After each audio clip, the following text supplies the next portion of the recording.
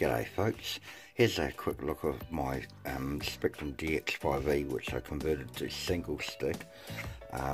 Basically it's just a bit of plastic piping, an old gimbal out of a radio which had been modified, bit of carbon fibre tube, and we've got a ball bearing just to support it, the base of it, and there's 3 wires going right through the centre of the whole unit.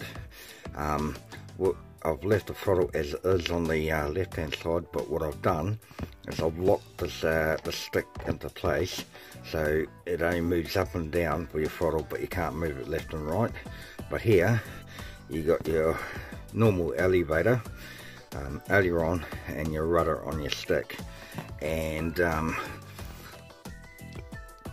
what I've done too, this is a 8mm carbon fibre tube, but it also slides under on a 5-inch carbon fibre tube with 3mm hole, which fits down into where the gimbal stick used to be. So, and also I had to put like slightly heavier springs on it, just to counteract the extra weight on top of the stick unit here. Here are the photos of the modified gimbal. And here's a picture of the modified downpipe, and also the wires going up through the centre, and the completed stick unit.